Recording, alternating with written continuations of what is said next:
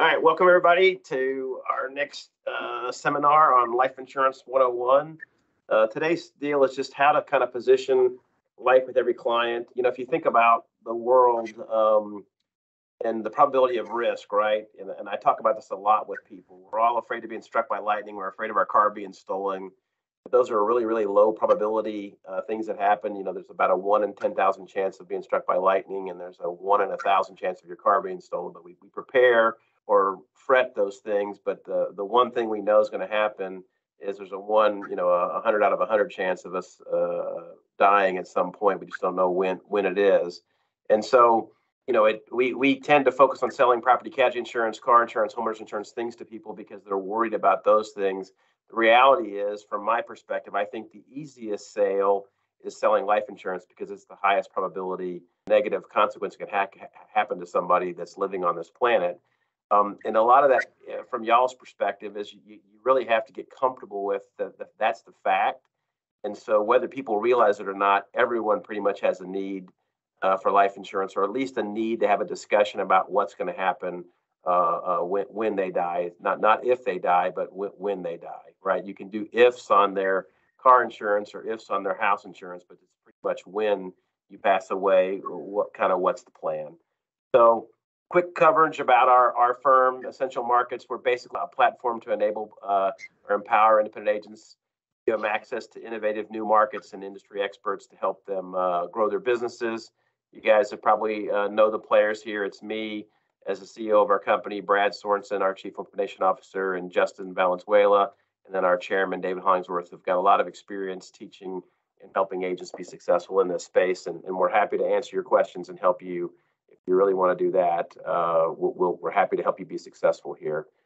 So the first question you ask is, what does life insurance do, right? Life insurance can buy time by creating cash. It can provide future financial freedom, provide for college education. It can pay off the mortgage on your home. It can provide money for a parent to stay home if the breadwinner passes away. It can provide an unencumbered business to a grieving family or a surviving business partner, and it can provide retirement for a saving spouse. So last time we were together, we kind of talked about what life insurance does or what it did, and today, we're going through some of these examples of what it does again versus what it is. And when you're talking to people, you really have to position it from these perspectives to get them to understand it, because when they think of it just as life insurance, they probably will not buy it. But if you position it from trying to solve this problem, you will have much better success doing that, right? So if you're the couple saving or wanting to save for their kids' college education, you know, maybe the solution to saving a few dollars a month for that is to buy a life insurance policy, so that something happens to the parents, the college education is surely funded. Maybe it pays off the mortgage so that the family can stay in the house. You guys all know these things, but when you're thinking of questions to ask people, don't ask them about the life insurance. Ask them, you know, if one of you passed away, how would you pay the mortgage on the house? So you ask them those kind of questions and get them to think about those things versus thinking about what life insurance is. Some people, you know, wealthy people may have the assets to pay off the house already saved or something of that nature. That's a very, very small percentage of the population. It's 1 or 2% of the population that has that kind of money. The rest of us are just all grinding, or what I call scratching at a different level to try to pay our bills and make our dreams come true. So, life insurance isn't for the people who die; it's for the people who live. This is a quote from the Life Insurance Foundation for Education.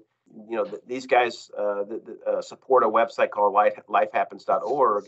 There's a lot of good tools on that site about learning about what life insurance does for the people who live. And if you've never delivered a death check, if you're new to the business and you haven't had that opportunity to do that yet, going and watching that video or some of the videos or reading some of the examples is a great way to see what it does for the people who actually live. And I can tell you, being an agent for over 30 years, that death does change people, right? It creates a huge impact, a huge void in people's lives. And I'm not suggesting that money can solve all those problems, but it does take a lot of stress off of the family if the funds are there in place to make sure that they can take care of the situation at hand when somebody departs the earth in an untimely manner. So these are kind of some things that people don't think about, but many clients have fear when when it comes to life insurance, and then this is no different than anything else that we get the rumor started on in life. You'll hear people telling stories about different things, and then you'll figure out, man, that was all blown out of proportion. Same thing happens with life insurance, right? Most people think life insurance is too expensive. They believe they can't afford it. So the reason they don't ask someone to propose it to them is because they can't afford it. So they think it's too expensive. 73% of the population believes it's 5 to 7 times more expensive than it actually is. So if you think about that, so if you're going to offer somebody a $20 a month term life insurance policy, they're thinking it's what, $140 a month. They think they can't afford it. So you really have to solve that problem by what I like to advise new agents to do, and young people in the business is to use what I call a throwdown proposal, right? Go ahead and create $100,000, a $200,000, $1 million proposal. Carry it around in your briefcase or your satchel or your purse or whatever your backpack, whatever you use to carry your business stuff in, and just lay it out there in front of them and say, look, a 35-year-old male, non-tobacco is $12 a month for $500,000 of coverage or whatever the number is, and they'll go, I didn't know it was that cheap. How much is $2 million? Is what'll happen when they actually see the price. The next one is what I call high pressure sales tactics. They've got a perception about us as life insurance agents that we're gonna twist their arm and try to convince them to do it. All of you know that's not what happens. It's not like a used car sale or something of that nature. You usually sit down with that client and you figure out what their wants and hopes and needs and desires are, and then you try to come up with a solution that meets their budget and tries to fulfill that dream. But their perception is that it's going to be a high pressure sales tactic. That's why they're not asking you. So when you look at these stats, think of ways you can combat it, right? So I gave you an example of the first one, right, which is use the throwdown proposal or show them. On the second one, don't be high pressure. Hey, well, I'm here to help you plan for your future. I'm here to solve a problem. It's your decision. You can make it in your time. Things of that nature to take that fear away from them. Most people have other financial priorities, right? Starbucks coffee and eating dinner out tomorrow night is more important than spending 10 or 15 or 20 or $100 a month on their life insurance. And your job as a good advisor is to get them aware of the fact that there's so many things that can go wrong because they don't have this funded, that they need to allocate some of those resources to other things. But they stick their head in the sand based on that. And remember, these statistics are from them. It's not my guess at that. These are, when you interview clients, this is what they say. I've got other priorities that are more important than life insurance. So how do you combat that? You probably ask them and get them to realize that 100 out of 100 of us die, and that should be your number one priority, right? The foundation of your financial plan should be basic life insurance to cover the needs and things that they have to have. Next thing they think, about half of them think it's difficult to decide the type to buy.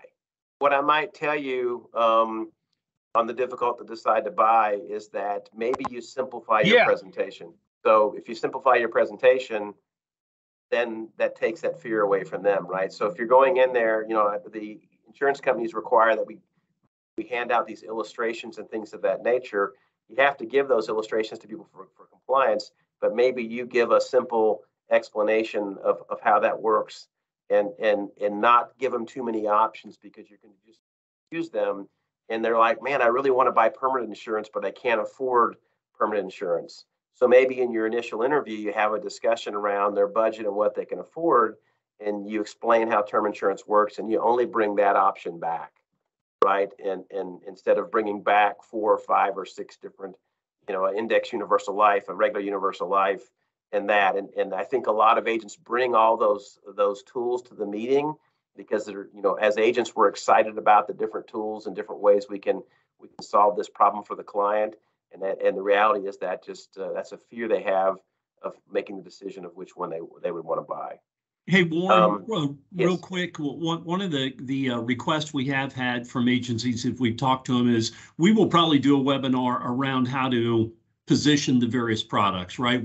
This Yes. is way more around the initial conversation, but some of you may be sitting there going, look, maybe I have a hard time of recommending what my clients want. We are going to do a future webinar about the different products and how they're best positioned. Yeah, happy to have a conversation about that. And what I'm giving you today is once you get all those tools, the last thing you want to do is go and vomit all of that information on your client, because remember, this is their fears of the interaction, right? So you're going to have to, as you get those skill sets built, you have to kind of rein it in and slow it down and go, wait a minute, okay, I've interviewed them. I think the term insurance solution is going to solve the problem. I think the $25,000 burial policy is going to solve the problem. I'm just going to take that to the meeting and present it to them. And if they've asked you for multiple options, maybe you take two. You don't take 5 options. You just take 2 to kind of keep it simple, just based on managing the client's fears. The moments of truth. This is kind of the triggers prompting people to purchase life insurance, and life events are the keys to that. We've all experienced this ourselves, right? Something happens to one of our friends, we have a baby, we buy something or whatever, and we think, I need to update my insurance plan. Same thing happens here, right? So you have a birth, a new home, things of that nature. So these are good times for you to ask those people, hey man, I'm congratulations on your new baby, congratulations on the wedding or whatever. I'm just curious if you guys have thought about your plan. Right? That's the simple question. And when you ask that question about what your plan is, which we're going to dig into that here in a minute, that changes the conversation from do you have life insurance to something that's more deeper and more meaningful to the client. So what we call intervention is, something else has created the need, right?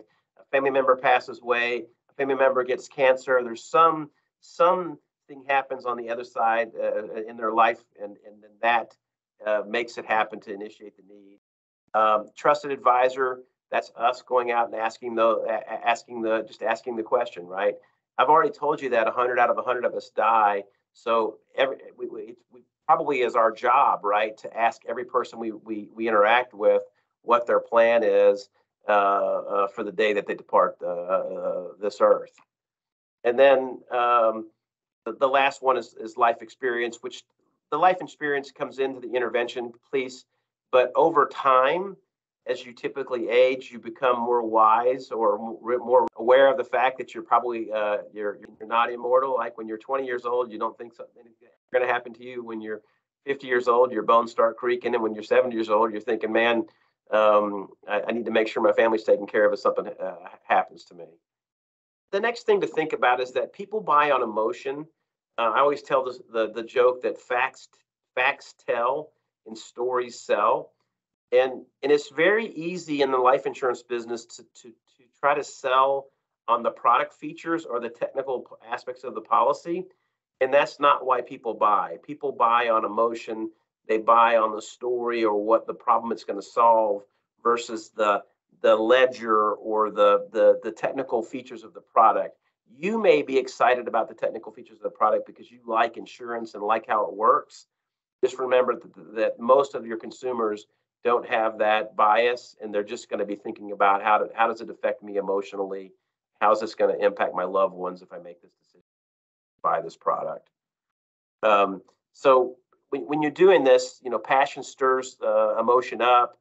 You must be passionate about what you do to bring emotion to the table. This is an important thing. If you don't like life insurance, if you're not excited about what it does for people, then you're probably going to have a hard time getting people to buy it, right? If you don't believe in it, you're not going to get them to believe in it. The next one here is get people emotional about their needs and wants, and they'll buy from you. And I'd like to just kind of open the dialogue up here. If anybody has an idea, how can you get someone else emotional about their needs and wants? How can you, in a conversation, get them emotional? Start talking about their children. There you go. So there you go, Brian. So you ask them a question about their children, you ask them a question about their family, and they'll change from technical to emotional. Great example. Simple, but very great example, right? And then the next piece here is conviction makes you convincing, right? If you believe in it, they're going to believe in it. If you don't believe in it, they won't believe. And I go back to the used car thing. Lack of conviction is like a cheap suit, right? Strong conviction is like a very nice, well-dressed person. If you think of it. Facts tell, stories sell. So if you don't have a story, you can go watch that lifehappens.org and see some stories about it. You can talk to other people that have insurance experience and seeing the magic or the mystery of life insurance. Borrow their story. You don't have to lie and make it yours. You can say a client. You can say this happened to an associate of mine's client. You can set the story up so you can tell it, and then give the example to the customer so that they understand how the insurance works or what it does versus what it is. When does someone want life insurance? Anybody have a thought on this one? Right before they pass away. That's right, Brian. They call you. I mean, they always call when they've been diagnosed with a terminal illness or something of that nature, saying, "Can I get some coverage?" or whatever. And that goes back to the last point. That's a story you should tell.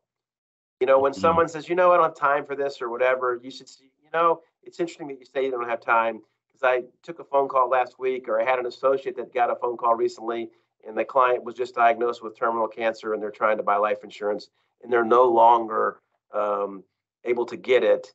Wouldn't it make sense for you to go ahead and solve this problem today before you got some bad advice or some bad news, like my friend just did? I can tell you that their families always want it after a loved one dies. I recently I'll give you a great story. I had a client. It's a friend of a friend. It's not a customer. They called me looking for help, but their husband was electrocuted on a job site. So I was trying to help them explain how workers' comp would work, because they didn't have any life insurance, and what that would do for him because he was injured on a job site. Sad part of the story is she wrote me an email a few days later saying that, hey, they found drugs in his blood, and workers' comp is denying the death claim, and it's an automatic decline if you've got drugs in your blood, right? That had we sold him life insurance policy, it wouldn't have had a qualification for that, and we would have been able to protect his family. But because we depended on a property casualty product to pay for the life insurance, right? It didn't work the way the family thought it was going to work. So lots of gotchas there, where you all know if you've got a good life insurance policy in place, it'll pay no matter what the cause of death is. So you guys know all these things, right?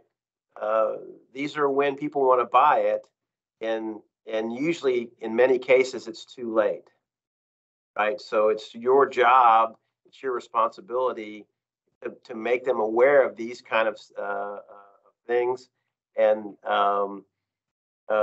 make them take advantage of it, which is the last point. When they'll also want to buy it when they understand what it means and does. So if you're on a quest, if you're passionate, you have conviction to do that, you can actually get them to realize it and use stories about other clients that you know or other situations that you can do. So I just told you the story today about the workers' compensation thing. You can take that story, make it your own. It has happened, and you can tell. I know of a guy that was working on a job site. He got electrocuted by accident, and workers' comp didn't pay his claim. Don't have to say it's your customer, your thing. You just know of the story now. So wouldn't you like to be covered if that happened to somebody in your family, right? We don't know what happened.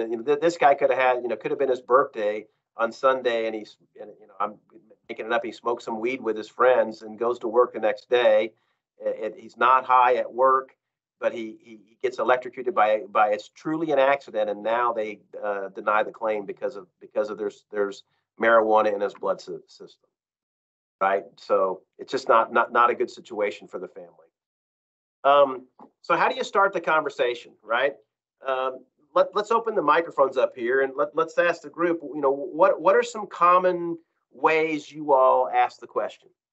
Well, I use the one that you're about to bring out here in a minute, but some of the things that I've heard before is where do you have life insurance outside of work? I think that's a common one that's used in the industry. I'm gonna be curious to hear from some other people in here. I know there's lots of people with lots of experience. Anybody else have one? I always ask the question on their auto policy when it gets down to the medical funeral benefits. Okay. Does that work for you, Brian? All the time. I ask them why are they paying for it on their auto policy? They plan on dying in an auto accident. And then it opens up the question, where do you have your life insurance? Yeah, I like it. Nice. Me too.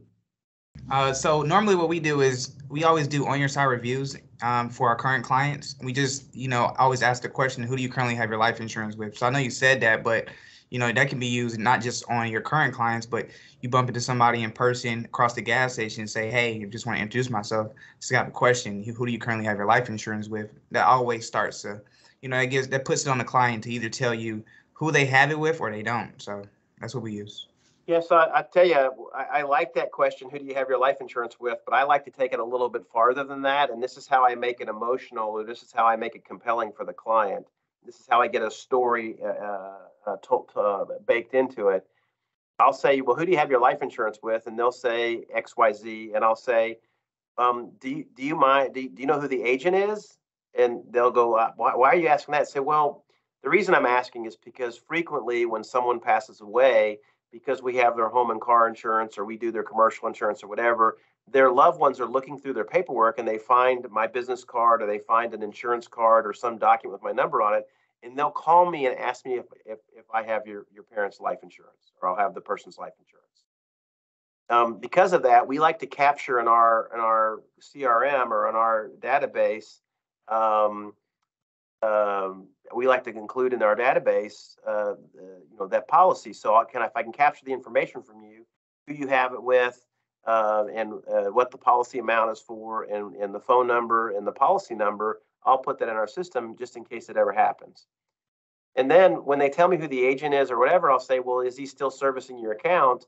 And 9 out of 10 times, the agent sold the policy to him years ago.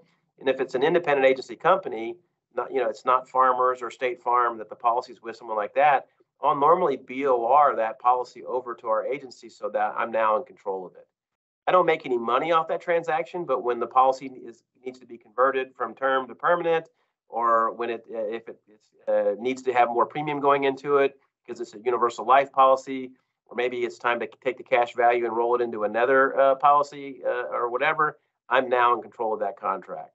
So it's just an idea for you, a way to make that in that conversation. In 9 out of 10 times, you'll capture the information, which is a great thing to do for your customer because you will get those phone calls. The longer you're in the business from somebody saying, "Hey, I noticed you wrote my mom and cars and my mother's home and car insurance. My mom's passed away, and I was just wondering if you guys had a life insurance policy." There is not like a real database that you can go to and find these life insurance policies, right? So it'd be great if somebody else had that document for your family. Just an idea for you. Next one is my favorite one. If you and your spouse didn't come home last night, what's your plan? This is truly my secret weapon, right?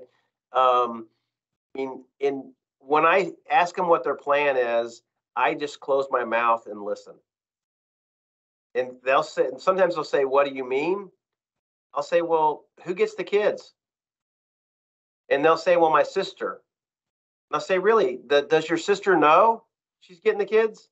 How many people talk about this? They don't want to talk about death, right? So they haven't had this lady and her sister haven't had this conversation, right? Then I'll ask a question: is there a legal document that transfers your kids to your sister? Then I'll ask the killer question, right? Does your sister have enough money to pay for her 2 kids to play t-ball, go to dance, and do all that, and pay for your 2 kids? Can she feed them and can she feed hers and feed yours? Right? Those are questions around where it goes to what it does versus what it is, right? So getting really good at this asking what their plan question is the key to you being successful in the life insurance business. It's not only the question about what's your plan, then asking the follow-up questions. If it did, so what's your plan, right? I'll just take another direction for you right here, right? We're going to do a whole session on this concept for you guys and give you these scripts. So you have, so what's your plan? And they'll start talking, and I'll go, did you use both of you? I'll just kind of wonder, like, give them I'm looking at my camera to see you guys, because I see all the guys on the side. So I'm sorry I look away sometimes. I'm looking at you when I'm talking on the side.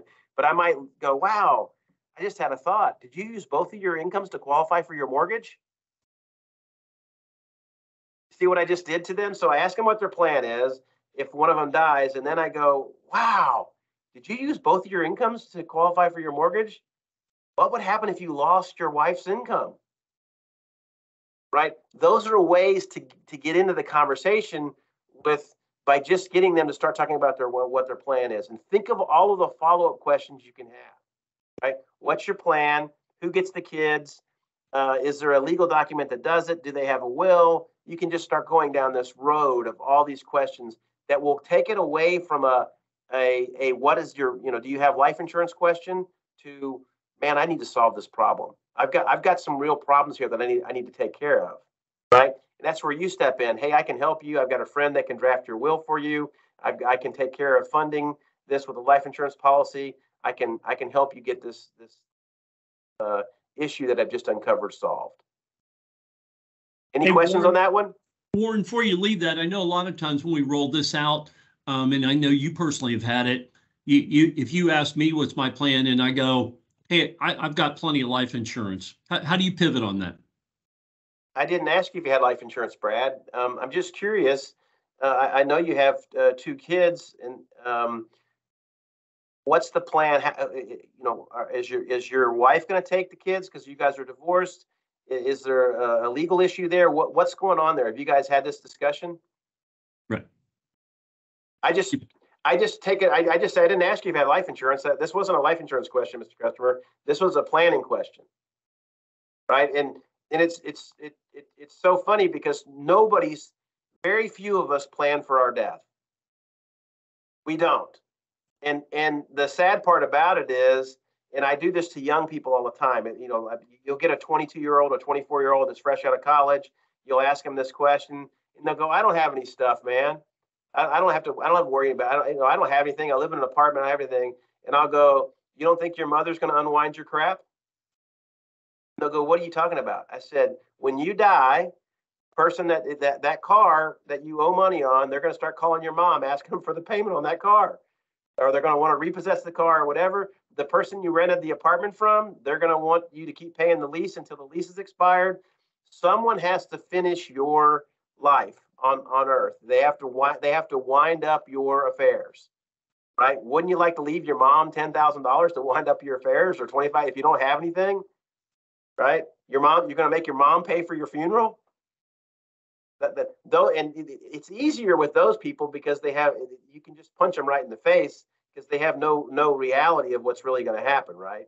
They're invincible, and they're much easier to be firm with because you can kind of grab them by the face mask in the old football vernacular and say, "Hey, wait a minute, you haven't thought about it, but think about it like this." Right? I mean, the one on the same thing, back to this plan, you can take it down the medical directive. You might ask them, well, do you want to be on life support, or would you want your parents to pull the plug? I mean, people, we all have strong opinions about this, right? We all know what we want for ourselves, but have we shared it with anybody? And so that's a medical directive question, right? That's a power of attorney type thing that you give to somebody that loves you, that will make that decision for you by having that discussion, right? And part of this, what's your plan, is having a good will in place to make sure that your wishes are solved out. If you don't have a good attorney friend, first thing you need to do in this business is find someone that can write wills for you. You should be sending them wills every week for the people you're talking to. Shouldn't be expensive. These are simple. For 99% of the population, they're simple documents. Shelby, you just did a will practice. It was pretty simple, wasn't it? I mean, it did a little bit of work, but you did it. But you might share with the group your experience as a young person, 25 years old, 26 years old. You just went the process of getting a will in place, right? Yeah. Yeah, I feel like it was very simple, and I learned a lot that I just didn't know. If I didn't have those decisions outlined, they would just be decided for me in the event that something happened to me. So that was good. Awesome. All right. So what tools do you have in your toolkit? Right? These are some examples of being a consultant versus an insurance agent, right? Back to what I was just saying, your attorney, referral partner, wills, estates, financial planner. If your agency doesn't do financial planning, who are you going to send it to? Because when you start asking these questions, it'll come up. Well, I've got some money. I don't know how to do this. My mom left me some money. I want to make sure my kids get it. Whatever their goal might be. You guys all find this out when you start doing, and then maybe a CPA that you can refer business to also, because sometimes financial questions will come out of that discussion. So other life insurance approaches that you can use, we call this one the conditional receipt, right? This is the old idea of wouldn't you like to have a policy in place while you're wanting to decide, why you qualify to decide. You guys understand if someone says, you know what, I'm trying to decide which one I want. I don't know which one I want. You say, great. Coolest thing about this is we can sign this thing today. And we can get a conditional receipt in place. So we'll get you approved for insurance. Then you can decide which policy you want to buy. You guys know you can do that, right? You could put the term app in place on them, have them sign up for it for $500,000. They're trying to decide whether they want the permanent policy or the term policy. Apply for the term policy. Goes to your underwriting. It's approved. You can go back to them and say, you can put a note on the app to the underwriter that the client is trying to decide between a permanent policy and this. Apply for that. Come back and, okay, I got you approved for $500,000. Which one do you want to buy? Which one do you want? Right? Make sense, everybody? All right. What's your most valuable asset? This is a great question. Devin or Justin, I like the way you use this one. Justin's got a great tool that he uses when he sells life insurance to customers about a money machine. Share it again. I think we talked about it last time, but I think it's a great one to remind people how to use. Yeah, it goes something like Warren. I'll role play with you, Justin, if you want. Yeah. Okay. So we'd be sitting down with Warren, and I would say, you know, Warren, if I told you there was a machine in your garage that you went out on the 1st and the 15th every single month, you pulled the lever, it spit out exactly how much money you needed to provide for your family and take care of the things that you needed and desired, how much insurance would you put on that machine? Oh, I don't know, millions, because it's paying me every week. Yeah, exactly. And so that machine is you, Warren. You're that machine for your family, for your business, for the people that work for you. You know, people rely on you, and you know, for you to maintain that income. So back to what's your most valuable asset? It's your income. We got to get that protected, and you're the machine for your family and your operation. So here's the deal with this one, ladies and gentlemen. I think all of you think that's probably cheesy. You think that's kind of a cheesy way to get to this. The reality is it is a little cheesy, but the clients relate to it. Most of us will try to take a technical approach to this problem. We'll try to take the life insurance illustration in there and show them the reason why they should buy it versus this concept that Justin just gave you, which they can relate to. Remember, the average person in our country is educated at about an 8th grade, or reads or comprehends at about an 8th grade level. And you might, presenting them a life insurance illustration is probably, at a college or above level of intellect to understand what is on that document. And I think 90% of the population or more are paycheck to paycheck, right? So it really relates. Yeah. They can relate to that example. Exactly right. So if you knew you would die tomorrow, how much life insurance would you buy today? That's another great question, right? So back to all these different, we're just kind of feeding these things to you in different ways, so you can pick one that resonates with you, right? You knew you would die tomorrow, how much life insurance would you buy today? I mean, I'd buy as much as I could afford, right? If you were hit by a drunk driver, how much would your family sue them for? I love this question maybe you've got somebody and they've decided to buy some life insurance from you, and you think it's a lot lower than what they should be having. You can do the same thing that I did, kind of the reaction I did earlier. You can just go, hey, Justin, I was just thinking, if you got hit by a drunk driver, how much do you think your family would sue and killed? How much do you think your family would sue them for? They'll say millions. Everyone says millions. And say, I'm just curious. You're only buying $100,000 of life insurance, but you're telling me your family thinks you're worth millions. Yeah, Warren, I took this one from an agent that I used to work with in Southern California, and they would pull out obituaries and show ages, right? That it's not all elderly people that are passing away. And then they would pull out judgments specifically for drunken driving, which would be $3, $4, $5, $7 million fatality judgments. And so I think a lot of times, people think $1 million in life insurance coverage is enough, but it's why is someone's life worth more if it's taken by somebody making a mistake? Yeah, it's an interesting concept. And it's your job as the agent to bring them back to reality on how that actually works. Outside of work, what type of life insurance plan do you have? You know what most people say? I don't have anything. Then just go, well, why? Tell me why. And then use the other tools we've talked about today to get the dialogue going.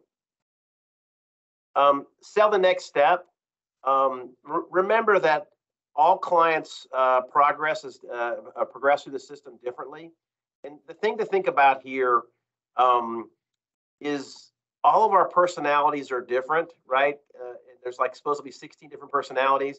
So you can't just walk them through your same process over and over again.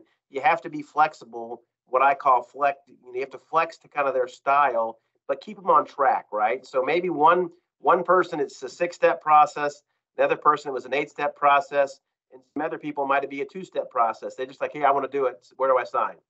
Right. So, but don't, if you try to jam them all down the same process, you'll probably lose clients in that because you're not flexing to their style. Gain buy-in and commitment to move forward. This is a tool that I use a lot, and I call it the yellow pad. And if you will, when someone tells you they want to move forward, we need to talk about that. You're having a cup of coffee with them, like, man, we really need to solve this problem.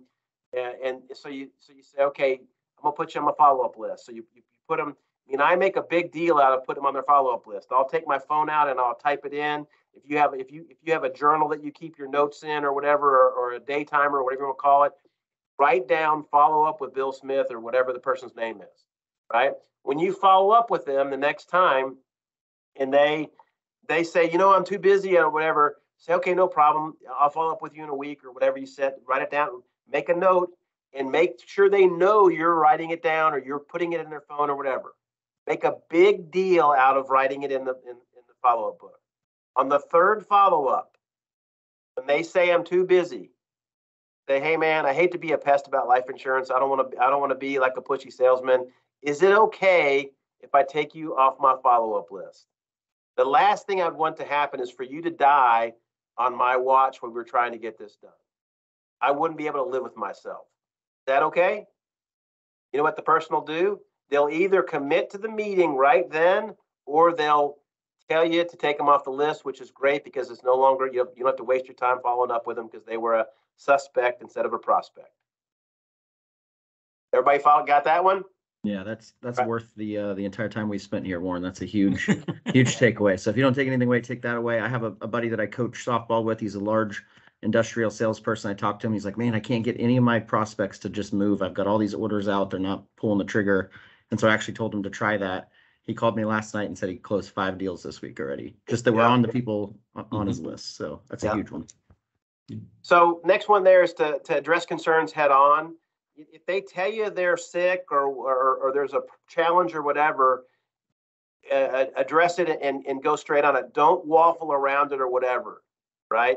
If you'll address the concerns head on, say, look, cancer is a problem. It's been over 5 years, though. We probably can find a carrier that can help you with it.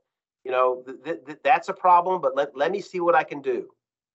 And this is what it's going to look like. We've got a process that we help our agents with where we'll go shop it with the carrier, come back to you and say, hey, looks like it's going to be table whatever, or rate it this way, and go to the customer with this and say, I've got a solution.